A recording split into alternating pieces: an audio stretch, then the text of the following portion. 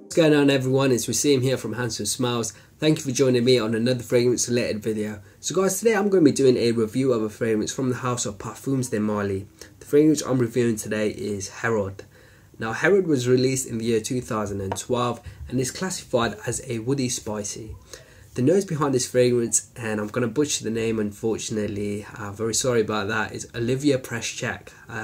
Now I'm not sure if that's how you pronounce it, but I've given it my best shot. So he's been the nose behind other fragrances such as 1 Million, where he collaborated with other perfumes, and he's also been the nose behind Mont Blanc Legend. And he's also been the nose behind a signature fragrance from the popular soccer or football player Zlatan Ibrahimovic, which I believe the fragrance is called Zlatan pour Homme. Anyways guys, let's move over to the notes of Herod by Parfums de Marly. So guys, the top notes consist of pepper and cinnamon. The heart of the fragrance is osmanthus, tobacco, labdanum and incense. And the base of the fragrance is vanilla, cedarwood, vetiver, isoe super and musk. So guys, what do I get on my skin from Herod?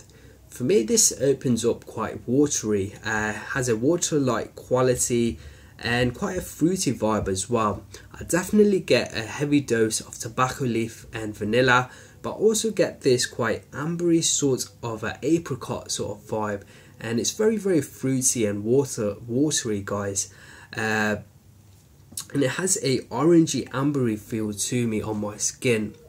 After the fragrance develops, this vibe is definitely into the background guys. I don't really get much of the apricot fruitiness, and the tobacco still carries on, but the fragrance becomes a lot more sweeter. The vanilla really starts becoming the most prominent note in this fragrance, and you also get a touch of cinnamon and pepper as well.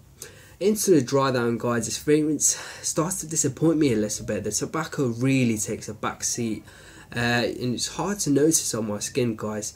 Into the dry down, the main notes I get is the vanilla added with the cinnamon and the pepper.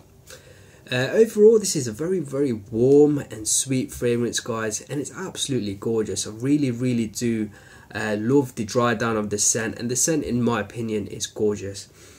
Oh yeah, it's definitely a beautiful gorgeous scent guys. Now let's move over to the performance, and this is really the area where this fragrance is let down guys.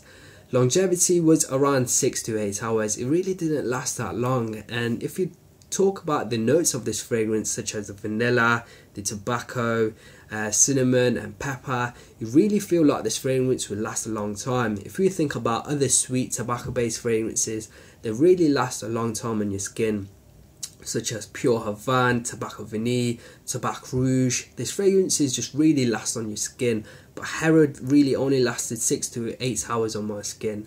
Performance was average for the first 3 to 5 hours guys, and after which it's just really a subtle scent guys. It sits a lot closer to your skin.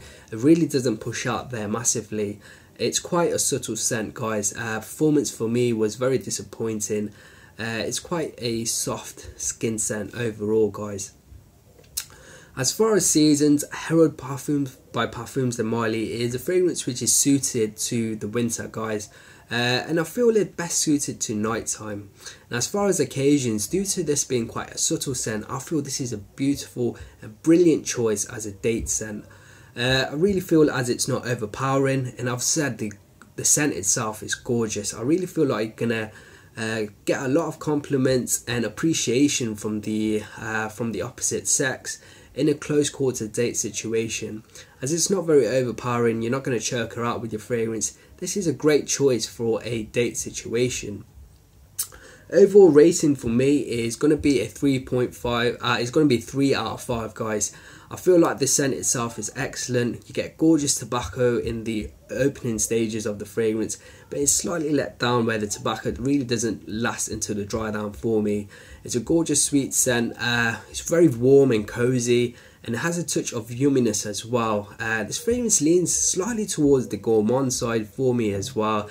I feel it works well in the colder months, and the performance was just lacking guys. It's very subtle scent, and for me it's going to be a 3 out of 5. So guys, that was my review of Herald by Parfums de Marly. If you've liked this video, then make sure to leave me a like and a comment below. And guys, make sure to subscribe. If you haven't, then make sure you do. Until next time, my friends, see you later.